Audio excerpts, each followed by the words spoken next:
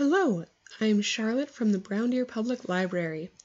This is a quick guide to using Libby, also known as Overdrive. Libby is a free app and website where you can borrow ebooks and digital audiobooks from your public library. You can download the app or go to wplc.overdrive.com. This video shows how to use Libby using the website, but it will still be helpful to those of you who wish to use the app. So to sign in, press the Sign In button in the upper right.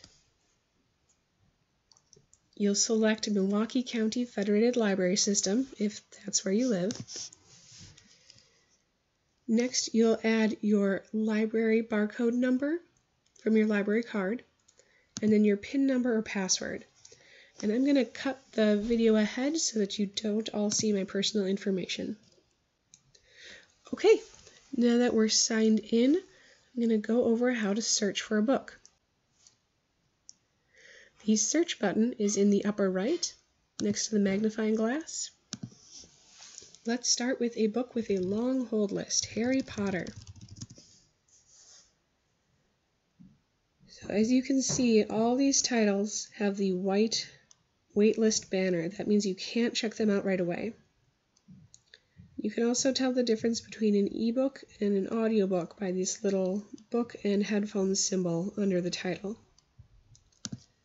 So let's say I wanted to listen to the first Harry Potter book. Oh, I'll have to wait at least 6 months. So I could place a hold. Unfortunately, I have 10 holds right now, which is the maximum, so I'm not going to click on the place a hold button. So once a hold is available to you, you will see this notification, and you'll have 3 days. I only have 22 hours left, but you will have 3 days to choose to borrow it or deliver it later, which keeps you at the front of the hold list. Another way to find books is by browsing collections. I like audiobooks.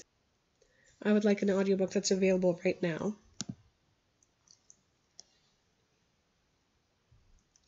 Alright, I'm just going to pick the first one. So here I would click Borrow, and now once I borrow something, it will go to my loans. I can have up to 10 books checked out at once. To listen or read a book in your browser, you'll click this button. Another tab will pop up, and you'll be able to click play. You can control the speed, add a sleep timer, add bookmarks, or jump to other chapters with the buttons in the upper right. Right, now to return a book, there's a return button right here. You can also just wait for your hold to expire, and it will disappear.